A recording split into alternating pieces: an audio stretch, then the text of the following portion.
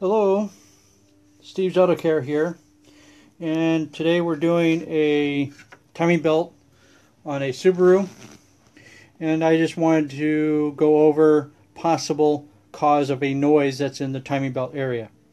Okay, you see these are shiny pulleys. These are all brand new, and let's go over another one here. Let's see, where did I put it? Here it is.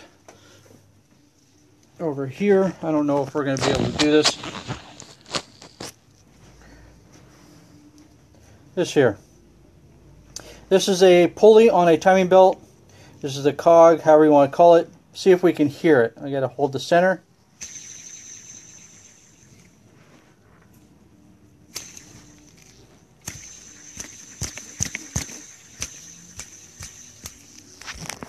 I don't know if you can hear that.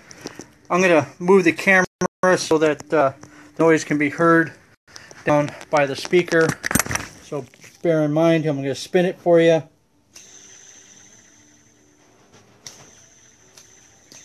You hear that? That is this pulley making a noise. And we'll go over here. This is the timing belt. I'm doing this one-handed, so bear with me. And that's how it lines up. Now, we're changing this one because this timing belt happened to jump a tooth. Now, how does a timing belt jump a tooth? As soon as I find the old tensioner here. There's the tensioner. This is hydraulic. It's got a pressurized piston right here, and this little knob pushes against the engine and forcing this to come down, and the belt will ride right on this side and you'll keep it tight. But if you look, let's see, let me get a light here. If you look right inside, see how it's kind of nasty looking inside there? That means it's leaking. That also means that this tensioner is not as strong as it could be. So we're changing that. And when I say it jumped a tooth, if you look at that white mark is supposed to line up with that hash. That little, I'll try to point it out here. Right here. You can see it better with my finger. So this mark, that little white mark, is supposed to line up with that there. When the car came to me, you get a tool.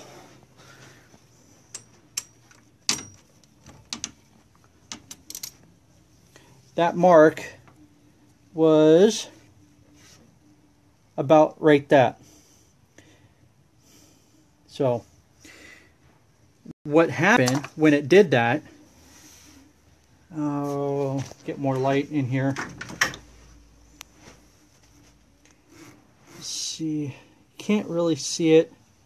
I can't point and hold the camera at the same time. But right here, come on, light. Right here is a cam sensor.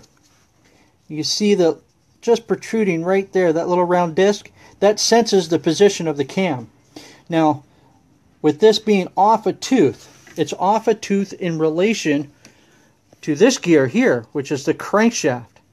When those two get out of alignment, it throws the cam sensor off, and then the engine starts running all kinds of crazy. It puts a code for a bad cam sensor when it was not the cam sensor. It was the mechanical timing that threw the signal off for that cam sensor. But the computer doesn't know that. The computer always assumes that mechanical is fine. That is why you have to have a good diagnostics when it comes to pulling codes on a car. Now, the cam sensor on this car, for that cam sensor, it's about $50, $55. If the owner of the vehicle had gone to Joe Schmo pull code and replaced that sensor, he'd be back at square one with a rough running engine, but just with a new sensor that made no difference. That is the problem I have when people go, can't you just plug into the computer and the computer tell you what's wrong? No. The computer only tells me what information it's getting that is not right. That doesn't tell me what's wrong. There's a huge difference in that. But anyway, just a quick little video here. Thanks for watching. How do we end this? Oh, here we go. Finish. Goodbye.